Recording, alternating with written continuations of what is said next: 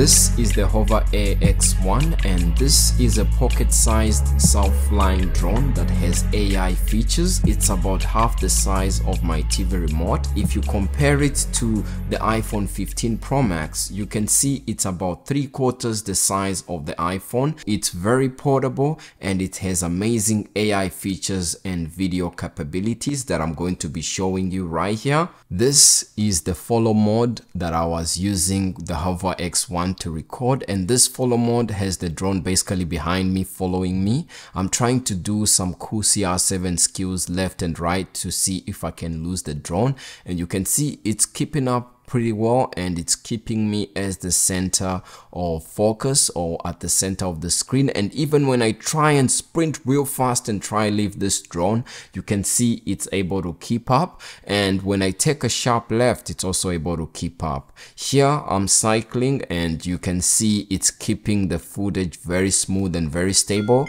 It just avoided some signs, as you can see, and when you see when I took a left turn, it's able to keep me in the center of frame. You can see some tree branches as well as some tree trunks and some signposts that it's able to avoid while following me from behind. And even when traffic approaches, you can see the car, it swayed to the right a little bit to try and avoid the car. And mind you that here there is some strong winds that were going around, and when I try and speed up at this point in time, you can see the HoverAir X1 basically rolls up to try and avoid some obstacles that might be close to the ground, but then it was able to catch up once I hit that straight road right there. This is follow mode using two different subjects to give you an idea of how it will be if you're following yourself and you're playing with someone else, or you're playing soccer with a team. It does really well. Even when you cross paths with the other player, it does really good at keeping you at the center of the focus. So follow mode is really good. You can always customize it. And now this is Dolly track mode. It's one of the custom modes that can be set with the HoverAir X1. And since this drone is self-flying or self-powered, you can see right here, I'm basically just riding and I'm on a phone call. I don't have to worry about it to know whether I'm in frame. I'm just on my phone call and it's doing its thing. And right here, you can see the footage looks smooth. It's moving in reverse, so you can see it's trying its best to avoid signposts and tree branches. And then with this Dolly track mode, you can see when I try and move a little bit faster, the speed of the drone also increases, and you can see traffic coming by. It was able to avoid that. And when you try and move too fast or go in the edges quickly of the drone, the Dolly track mode in this instant turned to the follow mode, so it's now following me from behind, and you can see basically how it looks. It's pretty cool that you are able to switch from one mode to another, and with the people on the left hand side, it was still able to keep me at the focus. Believe it or not, the audio you are listening to is coming from the iPhone that's connected to the HoverAir X1, and the mode I'm recording in is called Dolly track. So if I go down, it goes down. If I go up, it goes up. And now if I go back, you can see that this is basically canceling all the noise that the propellers and the drone makes as you are walking. And because this is Dolly track, if I walk this way, it goes this way. And if I walk this way, it goes this way. And it's just following me in reverse. If I was to run, you can see it does a really good job at doing this. In comparison, this is how the audio would sound if I wasn't using the AI feature to cancel out or record using my iPhone as a microphone.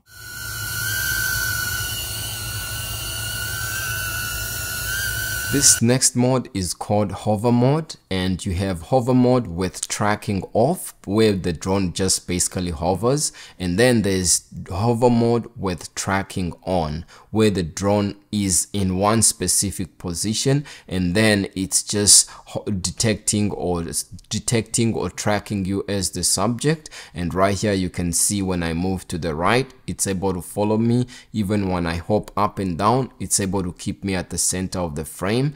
And this next mode is called reveal mode. The drone just zooms out and reveals the background, and it gives you this footage in 2 pieces. And once it reaches the maximum set height that you've set, it comes back to reveal the subject right here. And you can see here it's pretty good. Now this mode is called orbit mode. You set a height and a distance that you want it to orbit, and you set a duration of how long you want the orbit to last, from 1 minute, 5 minutes, or continuous orbit. And you can see here it's doing an orbit around me, and this is just the same feature of orbit but just in a different environment. It's pretty good. You can see the dynamic range here, and I'm recording at 2.7K at 30 FPS, and the detail is pretty good and usable. Now here is orbit with 2 people, in case you're curious to see how it would hold up. You can see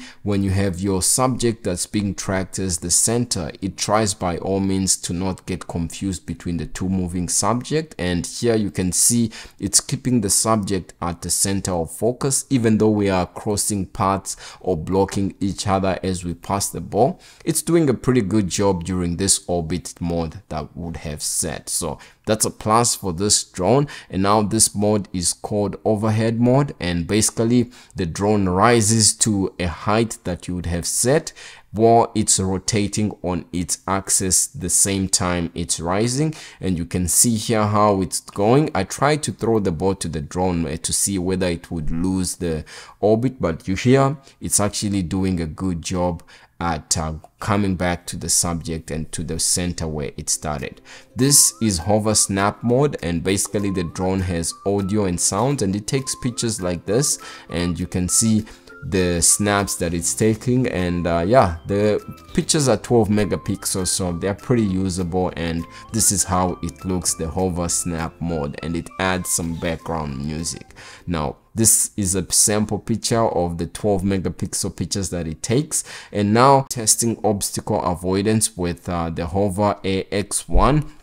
Here you can see some branches on the right hand side. It was able to detect and avoid those pretty confidently. Now here, as you go around the tree, you can see it's able to detect the tree and goes around. Same with the front tree. As we approach the tree, you can see the hover is either deciding to stay to the left. It was deciding to stay to the left, but since the subject moved to the right, you can see it was able to avoid the tree by going to the right, trying to keep the subject at the center of the frame. And now here you can basically see as the subject goes around the tree too quickly, you can see the hover isn't able to make the turn quick, and it comes down like this. And this doesn't damage the propeller since they are protected, and I just was able to hold it with the palm of my hand. This is the box that the HoverAir X1 comes in. It's made by Zero Zero Robotics, and this drone is well packaged. You can see this just slides off like this, and now you have this hover imprint right here. If you slide it off, it comes off pretty good. And now you have some paperwork about the Hover X1, and when you open up the paperwork, you have paper that is the quick start for the HoverAir X1. And when you go through this paperwork, you will see a QR code that will tell you or direct you to the App Store or Play Store, depending on the device that you use, and prompt you to download this Hover X1 self camera app. And then once you open it, you'll be able to activate your drone from that. But continuing with the unboxing, you can see here we have the other accessories that come with this. So for once, you do get like a hover bag that you can use to package your drone in, and we have a USB-A to USB-C cable that allows you to be able to charge your drone. Now this is the Hover X1. It's a micro drone that weighs about 125 grams, and in Canada, where you have advanced and basic licensing, this means that since this is very light, you don't need to worry about licensing or getting your drone pilot license. This allows you to charge it, and you can see the USB-C port right there. If you want to detach the battery, there's these hooks here that allow you to be able to grip and remove the battery. So you can pull this off by doing that, and now the battery is off. And this is about the size of the battery. This battery gives you about 11 minutes of flight with a HoverAir X1. And in this box right here, you can see we have the instructions. It's very simple. Since this is self-driving, you don't need a remote to basically drive it. The only time you're going to need your phone is when you are activating it for the first time out of the box, or if you want to use your phone as a remote and control it in manual mode. So you can see you just press and hold and turn it on, and then select the mode that you want, and it takes off from the palm of your hand. And then there's a front LED light that you see right here. So this is an indicator light. It will tell you whether it's recording or not, and once it's flashing green, it will be ready to land. You place your hand 20 centimeters below the drone when it's flashing green, and then it will start to land or descend slowly. So now I want to show you the other charging battery hub that I got from Hover. This one is basically a dual charging battery hub, and it has USB-C as well. So you can connect your USB-C hub and charge both batteries at the same time. Pressing the button here reveals the percentage or the charge that each battery has. And now when you put the battery in the HoverAir X1 like this, you can see you unfold it like that. Very simple to do. And then if you press just once, it shows you the status of the battery. And then if you press and hold, current mode custom, this turns on, and it tells you what the current mode is. And there's this button here that you can press to switch between the different modes. So if I press it once, hover. So this is hover. If I press it again, Zoom out.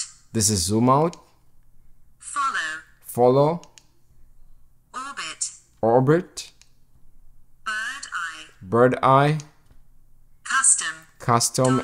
And then hover. You can see hover. If I press and hold, 5 minutes. Hover. it allows you to be able to change that mode that you are in. So now it will hover for 5 minutes. If I press and hold again, continue. Hover. Continuous hover. So it will hover forever until the battery goes low, or until I decide to land it using my phone that's here, that's going to be connected to it. And then if I press again, 30 seconds. so Hover. 30 seconds hover. So each mode you can basically be able to change it like this. Orbit. And basically you can see once you have the green light there, it's ready to go and take off. Because the design of this drone is enclosed, you can see the propellers are not exposed to the outside. So this allows you to be able to fly it around people and up close safely without having to have those safety concerns. And because it's so small and weighs about 125 grams, it folds and fits in the pocket really easy. And in most portable bags and camera bags, this is one of those cameras that you can easily and quickly just slide in. Probably the easiest and simplest thing about this drone, I just turned it on right there. Current mode. Orbit. So it turns on and it tells you the current mode. And the way you take off is basically once you press this little button here and you select the mode that you want, you just have to tap the power button and it will take off from your palm. Literally, if you want, you can even grab it from the air or just begin recording at any point in time according to your need. In addition to these manual controls and modes that you can quickly change like this and be able to take off, without needing any remote control. Hover also allows you to be able to connect to this application, that's the HoverAir X1 app. And when you open up this application for the first time, it will show you what the world is posting, and you can see the new post. And if you go to moments, these are all your recordings that you've done using the HoverAir X1. And if you go to where it says Hover right there, you can see the Hover album, and here it shows you some of your downloaded and not yet downloaded. So if you go there, you'll be able to see if you have any content. But then if you go where it says HoverAir X1 settings right there, this is where you can choose your flight settings. For example, for Hover, you can choose this duration from 30 seconds all the way to continuous. You can also choose target tracking on or off, and you can choose if you want vertical mode and if you want to change vertical mode for off flights, and you can choose the video quality or resolution that you want to record at. You can record 2.7K 30 FPS for all modes, or you can record 1080p at 60 FPS or at 30 FPS HDR. This is hover mode, and for example, if we're to demonstrate another mode, you can see this is follow mode. Here you can choose the duration as well, from 30 seconds all the way to continuous, and you can choose the distance from close, standard or far. If you go to altitude, you can choose flat, you can choose low, or you can choose high altitude. And also you have video or vertical mode rather for TikTok or Reels, and video quality as well. And all these modes that you see here you have. And if you want to go to custom mode, you can see this is where we have Dolly track that I demonstrated on the video, and we have Snapshot that I also demonstrated. So Dolly track, for example, you see you can choose the duration, and you can choose the distance as well, how close or how far it's going to be. And you can also choose the altitude here. And if you want vertical mode, and you can also enable it here, as well as the video quality. So all these modes, you can be able to do that. And when it comes to this, you can choose the mode that you want. And then if you say switch to custom mode, you hear it will confirm the mode that you have set. And now, for example, if we go to orbit and choose our settings that we want and set it, okay, it will tell you the mode. And now next time you want to take off, you can just basically tap, put it on your palm like this, and then just tap this button once, and then it will count down from 3, and then it will take off and leave. Now, something also to keep in mind is that if you go back and go to the modes, here it gives you like a little preview of what these modes are and how they look like. So for example, you can see you have a preview of what Hover does. And if you go back as well, we just go back, you see these modes here. If you want to use manual mode, you have to make a total of a minimum of 5 flights, and now you can use manual mode right there. And if you go to where it says use it, you notice manual controls is here. And now, for example, you can see it's giving a preview of how this is going to be. And if you want to go into settings, you can choose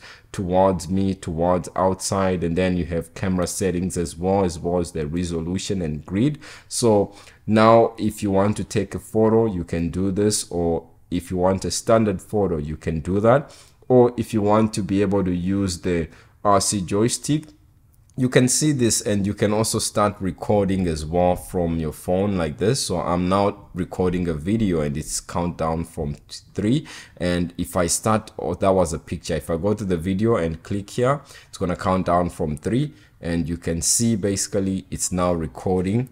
And basically, if I was mid-flight, or if I press this button and it begins to fly, I can begin to control it here, upwards, downwards, right, left, and so on. So this is basically how this HoverAir X1 looks. I really like the fact that it's simplified. It's like your personal dedicated flying drone or photographer that's following you everywhere you go. You don't need to carry much or to learn much when it comes to using this drone. It's very simplified and it gives you about 20 flights or 22 minutes if you have this set that I have here. So the battery and then this one here, which is plenty enough. You can use one battery while charging the other one with this piece. And the camera specifications, it has like an equivalent of a 35mm lens, and the f or aperture is aperture 2.4, and the field of view is about 90 degrees with the HoverAir X1. So it's capable and very able to be able to, you know, do everything that's postable to social media nowadays. And this is one of the things that's definitely going in my everyday carry. So I'll leave a link to Zero Robotics and to the link to this product. So shout out to them for giving me a test sample and sponsoring this video. If you like it, leave a like and subscribe, and I'll see you in the next video. And maybe if you want me to test this further, let me know in the comment section below and we'll make that a reality. Peace.